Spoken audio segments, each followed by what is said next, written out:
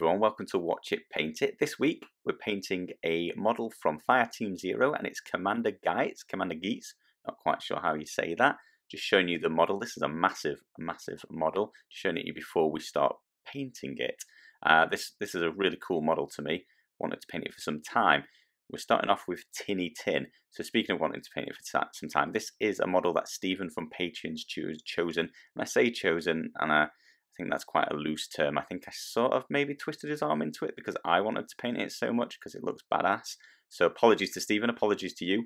You're having to watch a model that I basically wanted to paint it and twisted Stephen's arm. So thanks for that, Stephen. It's nice to paint something I'm really excited about painting. So Tinny Tin, as I mentioned, this is one by Vallejo. It's a dark irony tin colour, really, and this is to do all of the metallics. Now I think you could do, depending what look you're going for, if you're not happy with this look at the end, you could easily be doing this in a silver. I think as a mech it would look pretty cool in a big silvery form. I'm going to be looking at making it look quite weathered, quite tarnished over the years, and the fact it's like this alien creature as well, I wanted it to look a bit run down, so that's where I'm going with this. Dark-Fleshtone is the base colour for all of these alien disgusting parts bursting out of the mech. So his arm, a couple of tentacles sticking out, and that big blob on his back as well. So far I've just been using my monster brush. That's by the Army Painter. This one is the biggest one I have, and I'm not being particularly accurate where it's meeting each bit. I'm going to be covering this in a lot of weathering afterwards, so I'm not too worried about that. Yellow Olive by Vallejo, that's the army green I'm wanting to use for this soldier that the mech's grabbed hold of. So it was at this point I really noticed this had taken quite a long time, and by the end it's taken a very long time. I mean, really, you're painting that soldier there is the same size of normal models that I paint, so it's no wonder why it took so long. And then it's got a nice 3D base that I'm doing now, and charred brown is the base colour. That's the darkest brown I have by Vallejo. And again, this is a 3D base. This is like painting a model in itself. It's very detailed and it's massive.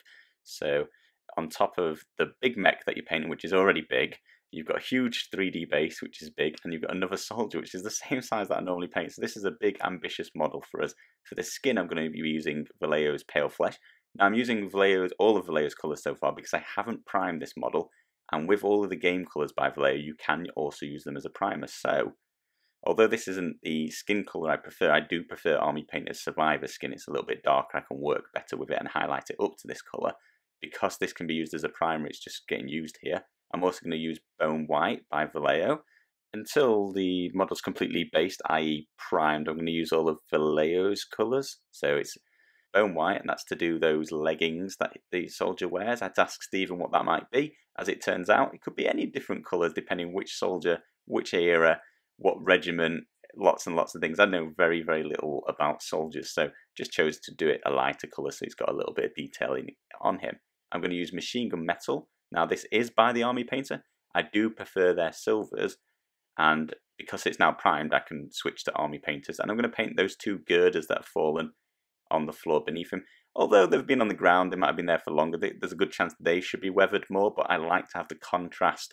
Knowing that I'm weathering the mech, I'm going to paint the girders just normal underneath, so there's different colours and textures. It gives the model a really different feel, having lots and lots of different metals. I'm going to use Filthy Suit again. Because it's now primed, I can switch to Army Painters, and I like this light grey by the Army Painter. So I'm going to use Filthy Suit to paint on that wall that's on the base. As I mentioned, it's like painting a model entirely by itself. It's going to take a little bit of time, but you get what you put into these models, especially what I found with the Fireteam Zero ones. They're very detailed. The base is as detailed as some of the models I paint are. I'm going to also whip out that Bone White again, painting the Commander's hair in this colour and his eyebrows in there as well. It's very close to the Pale Flesh, but it looked like it was that colour in the artwork. Dead Black by the Army Painter. This is my black, and I'm going to be painting in the soldier's belt and braces in this black, as well as his soldier boots. I do need to get hold of a Vallejo black as well. I keep mentioning it nearly every video now. I need the game colour one so I can base using their black. Just means I can do consistent videos. I can use all of Army Painters for some, all of Vallejo's for others, that sort of thing. I'm on to washing now. So that's all the basing done. That's how the model looked completely based. And we're going to use light tone for all the light areas. That's the skins. So his face, Commander Geitz's face, and the soldier's skin.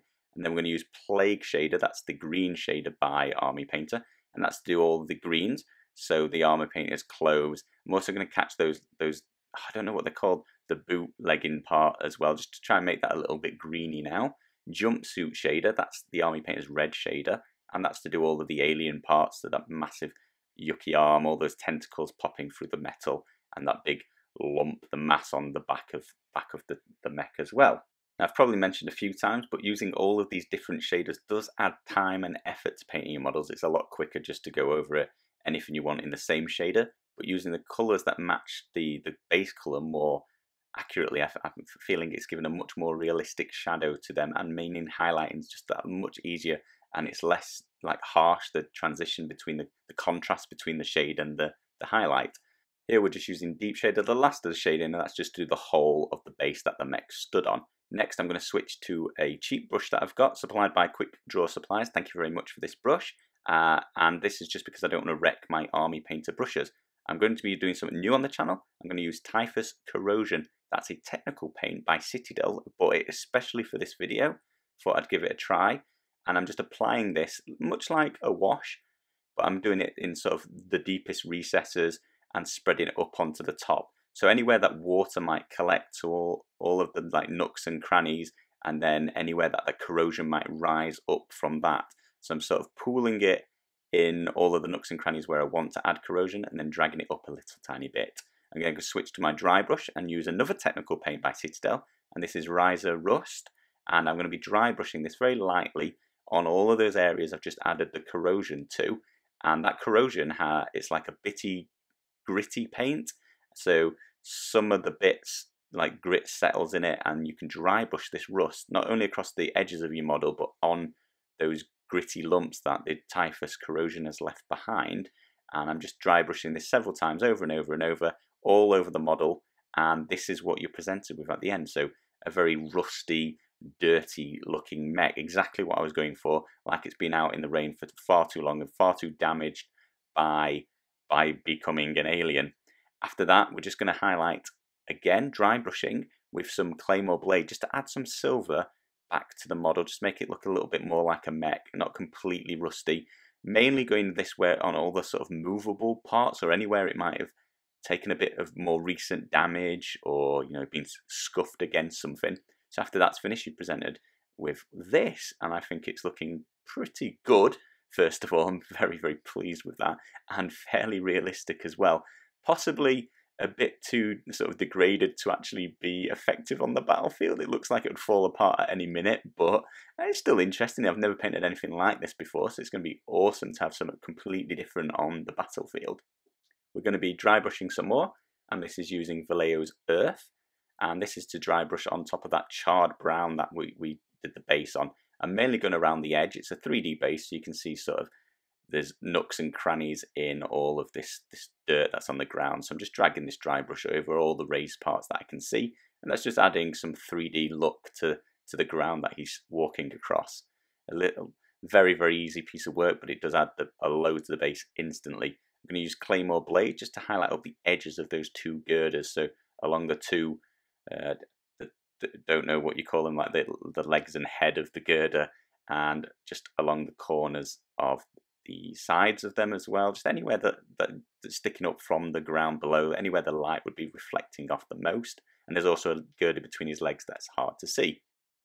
I'm going to carry on with the detail brush in this Claymore blade, and I'm going to be highlighting up the very most shiny parts of the mech. That was kind of hard to get with the dry brush, so that's like all the metal where it's the aliens bursting out of, that would have left shards of brand new shiny metal, so around the tentacles. Then I'm also just painting the very edges of sort of all the metal components where the light would be catching along the edge, and then anywhere, again, moving parts or like recently scratched bits. So I was painting the pistons on the back of the leg. You can see just there, I painted those silver as though they'd be going in and out. I don't know what all the parts of the pistons are called, but you know the smaller ones going inside the larger ones. So I think that would be clean in silver, so that's why I highlight that up. Just think it adds a little bit of realism to it. So here we're painting bone white. I'm just painting in his boot warmers, his leg warmers, bringing it back to a bit more bone white, just leaving a hint of green. I just wanted them to look slightly green. and also the Commander's hair was bone white there. I'm going to use olive green again just to highlight up the green. So on the base, I've just painted in a few plants. Some bits look like plants, just adding a little detailed touch there and making the base look even better. It looked really, really good. One of the best bases I've got, and I didn't have to do anything other than paint it. I'm also using the olive green just to highlight up the soldier's uniform again. So just catching all the raised bits, sort of his pockets, his kneecaps, his buttocks, his fly, that was on show as well. The edges of his shirt, if you can carefully reach behind the mech's hand. And then I'm going to mix that with bone white, 50-50, 1-to-1 ratio, using my insane detail brush. And I'm just going to paint on the very, very edges now in this colour. So all of the folds in his uniform, the very edges of his pockets, and any creases down his shirt as well, and the folded up cuffs of his shirt as well, so they're catching a little bit more light. And I'll just catch the very rim of his helmet as well.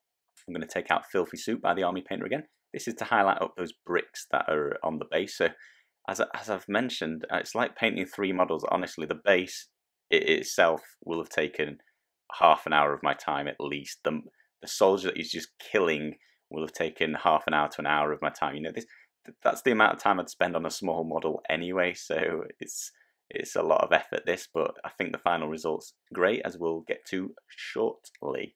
White primer's out, and I'm going to be painting Commander Geitz's eyes. So I'm just using my insane detail brush, just adding a little blob in his eyeball area of white on each side, and then I'm going to use the insane detail brush again with an even smaller amount of dead black just to dot in 2 pupils. And luckily for me, first time, bang in the center each, another little blob just to make them a little bit darker.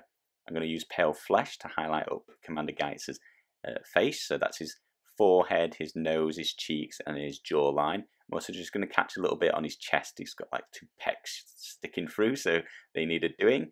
And the soldier he's crushing is also going to get some work done to both of his arms. All the muscles are going to be highlighted, give him some tone and definition. Just a little bit on his face, on his jawline, and his nose. But there's not a lot of detail to his face, which I'm not happy with. I thought that was a really poor part. Like, you can see his whole face, but he's got no detail in it, so it's a bit sad. But I'll deal with that towards the end of the video.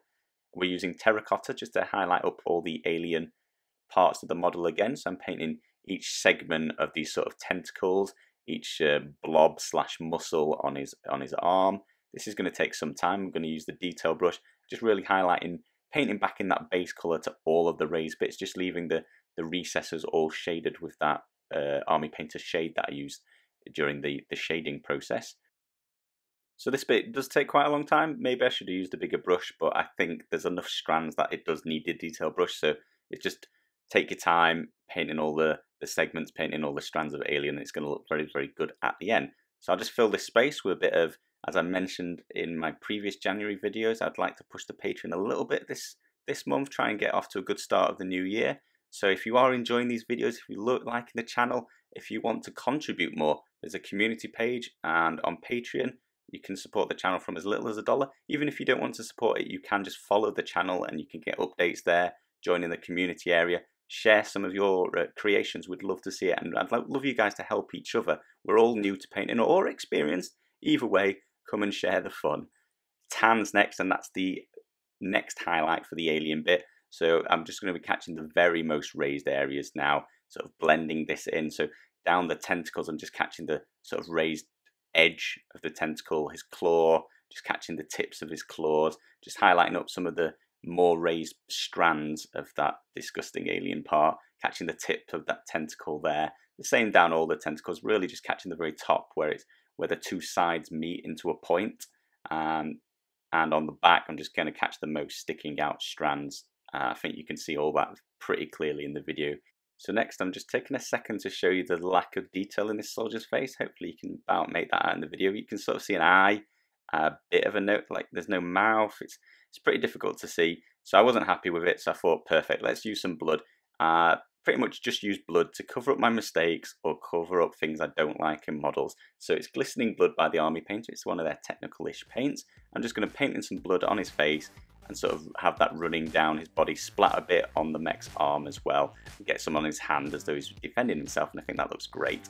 So 2 hours, 16 minutes, but this is the model completely finished. This is me showing it to you at the end for the last and final time, and I'm super, super happy with this model. It took me longer than most of my models do, but it's huge. Like, that's not a long time considering the amount I had to paint. I think he looks great. Let me know in the comments below if I went over the top with the weathering. I could see that, but I think it's a good demonstration of how that weathering can look. So hopefully you guys have enjoyed at least seeing it on a big model where you can see what it might look like. Thank you to Stephen for picking this model, and thank you all very much for watching it. PS, come and check out my Patreon. Thanks guys.